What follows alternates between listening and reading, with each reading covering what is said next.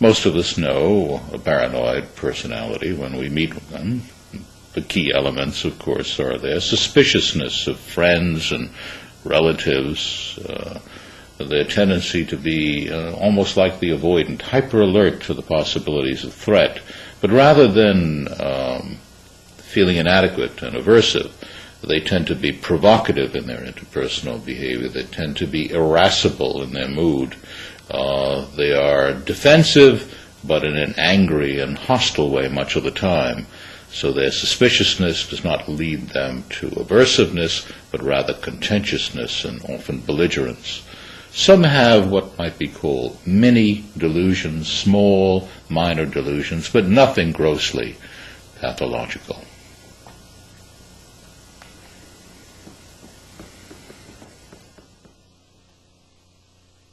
So you said you're from New York.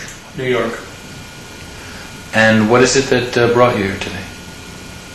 It wasn't me, I'll tell you that. Well, who was it?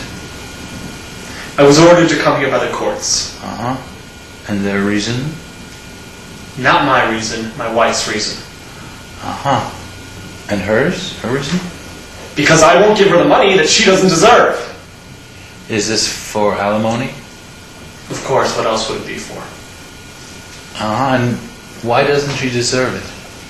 Because she's the one that's wrong, it's not me. Okay, tell me about that. How is she wrong? Well, she was fooling around. How long was she involved?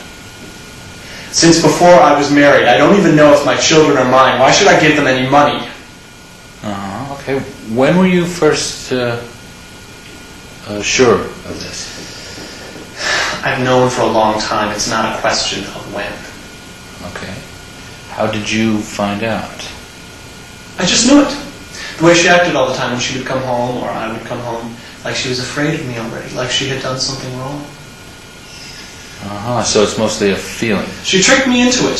She just wanted to keep me hanging around so I could take care of the kids so she could just go on and fool around. What did you mean by that? By what? By that grunt. Like, you don't believe me. Why are you looking at me like that? How am I looking at you? Like you don't believe me. Listen, man, I tell you, she's the one that you should be examining. Why don't you ask me anything about her? Am I right in thinking that you would rather not be here? Would you want to be here? Oh, I guess you do. You have to be here.